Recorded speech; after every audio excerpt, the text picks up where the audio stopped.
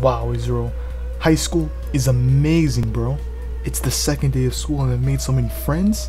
This is gonna be amazing, bro. High school is just freaking so cool. Yes, it truly is magnificent. Well, I gotta go. My first class is American Government, I think. It's B Day. I'll see you later. Okay.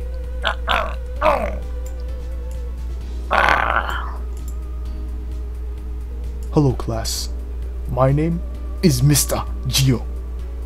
Take your seats and meet the students at your group table. Hello, my name's Daniel. What's your name? My name's Rishad. You wanna be friends? Of course. And we'll never have any problems ever.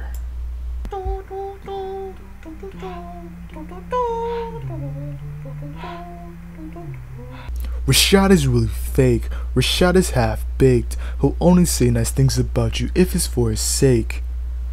Okay, so the half-baked thing. I'll just address it here. That line is kind of random and it doesn't really mean anything. I just said it.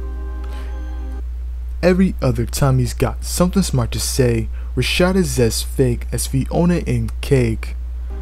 I still think people don't get this line.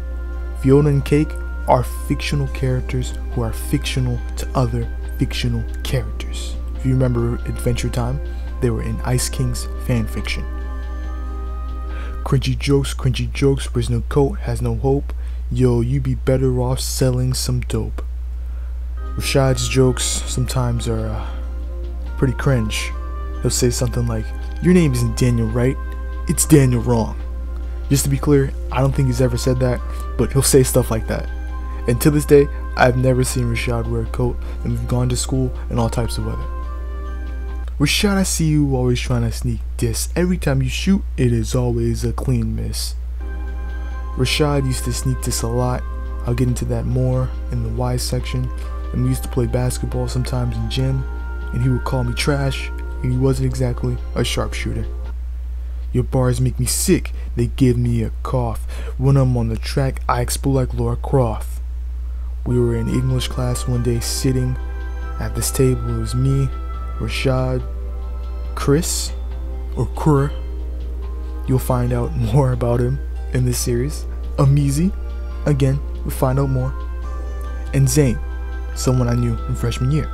So we were sitting there, bored, and we started freestyle. Zane goes first. He was okay, I guess. You know, I go, and you already know, it's fire flame production. You know, I'm just spitting, and it's all off the dome and flowing. And I think I made it look easy, okay? I think I just made it look easy. And, you know, people were like, yeah, if Daniel can do it, you know, maybe I can do it. And, yeah, it wasn't, it wasn't, you know, good. You know I'm on this track and I'm really freaking bossing. Question those photos of your cat after Shane Dawson. So Rishad has cats, and he used to show photos of those cats in history class. And you know, around that time, the Shane Dawson stuff happened. You know, with the cats. You know, Shane Dawson. And you need to stop talking mess about my freaking channel, cause I'm about to light you up like a freaking candle. Fun fact, I actually messed that line up, and instead of saying light, I said like, but you know, that's cool. And I'm pretty passionate about this channel, you know. I freaking love this channel. It's cool, you know. Every time I see you, it's a mission abort. Every time you speak, I get a case of the snores. Gosh, you're a bore. Joke so cringy, it gives me a sore. Please stop no more. So I would like to end this by saying me and Rishad are still, you know, friends. We are pretty good friends, and yeah.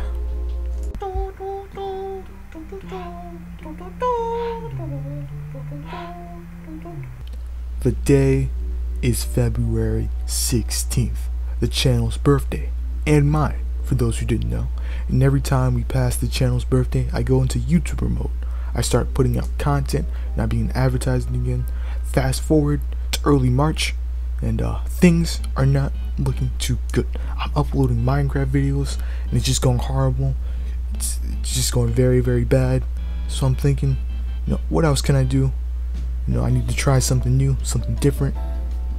And there was this kid in my English and Spanish class named Andrew. And somehow or another, he found out about my channel. Either I told him, or Rishad told him, or Chris, or Israel, someone. But at some point, he's scrolling through my channel, scrolling through my vids, and he stops at Sucker Israel. And he's like, "What is this?" And I'm like,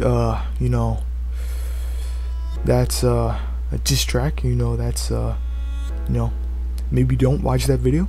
He clicks on the video and he's listening to it and he's like, yo, this right here, this is entertainment, this is content.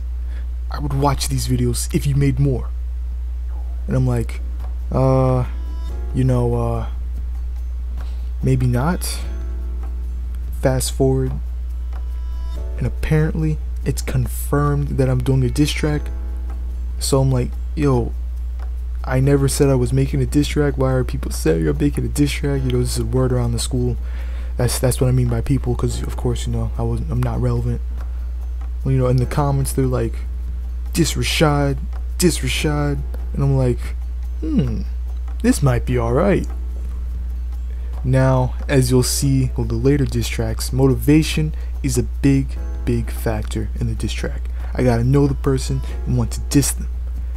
I didn't have to dig that deep to find that desire to diss Rishad. Instead of explaining how I felt, let me just tell you guys a story.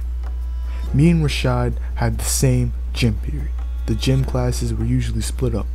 You had the fitness foundation / 9th graders who were taking the class because they had to, and you had the team sports people. They were people who had already passed gym, and they were taking gym again because they were good at it and they liked it, or something like that. So I know you guys can guess who were probably the most skilled at gym. It was team sports, of course. And every now and then, fitness foundation kids will be put up against team sports kids. And the team sports kids are always a challenge, of course, So one day me and Rishad are on the same team and we're against the team sports kids. And we win. And it's like, yo, that's pretty cool. And instead of telling you guys what Rishad does, I just want you guys to watch this. Okay, so we somehow beat the team. I'm here like, yo, we won, this is pretty cool. I'm excited. Rashad's like, yeah, it's pretty cool. I think we're both on the same page. And then an upperclassman walks in. Wait, you guys weren't actually trying, were you? And before I'm able to say anything, Rashad's like, no. He was trying.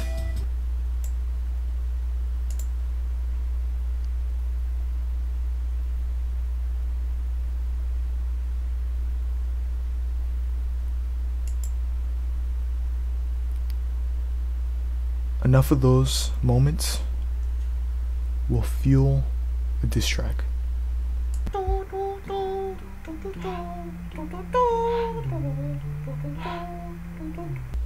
Like with Sucker Israel, this diss track was recorded on Audacity, but this time with reverb. I also recorded with the mic I use for Discord nowadays. I was listening to Comethazine one day and I came across this song, Shoot Me. I didn't like it, but I loved the instrumental, so I used it. For writing, I would freestyle to the instrumental again and again until I got stuff I liked. As time went on, more and more people were becoming interested in the diss track. There was one point where I had written a good chunk of the diss track, and I showed it to everyone, including Rishad. I know. And Rishad, he's reading it, and he's just, everyone's reading it. And then after it, I'm like, I don't really like this. So I scrapped everything that I showed them, except for like the chorus or something. I kept a small portion of it. I don't know where, I don't have the original joint anymore, but anyway, I kept a small portion of it and I rewrote the entire thing. You know, as I'm doing that, people are like, yo, where's this diss track? Where's this diss track? The diss track. Can we just get a snippet? Can we get a snippet? You know, and I'm like, you know what? You guys want a snippet? You guys want a snippet? And I gave them like this very trash snippet. You know, I found this Earl Sweatshirt instrumental and I'm just rapping on it. It was yeah, and they were like, yo, this is bad, this is trash, this is gonna be trash, because, you know, I'm sure they were expecting, you know, the same quality as Suck at Israel.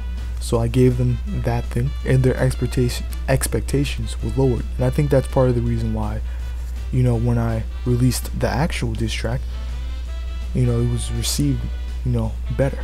But, you know, when I released the snippet, I'm at school the next day and like, yo, this is trash, this is very, you know, bad. And, you know, I walk up to Dorichi and I'm like, yo, like this isn't the actual diss track, I made it bad on purpose. And he's like, nah, this was you trying. And I'm like, no, like, I made it bad on purpose. And he's like, no, this is you trying. And I'm like, okay. So I get home that day and I finish the diss track and I release it that day.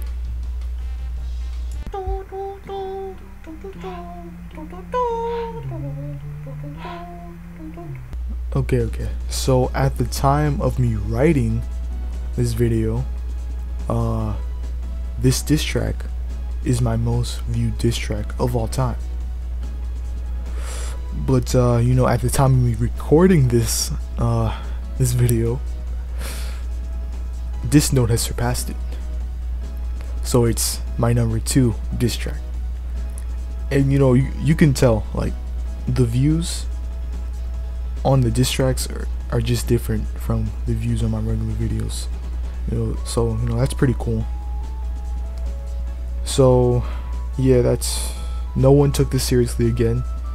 I mean, I feel like people took this more seriously because, you know, it was like a diss track, you know. But this diss track is what started it all. I don't regret it. It is the catalyst for, you know, most of my diss tracks. But yeah, that's pretty much it. I'm gonna end this video here. Hope you guys enjoyed. Tell me how you like this video, and I'll see you guys in the next video. Sorry for not uploading a lot, you know. Yeah.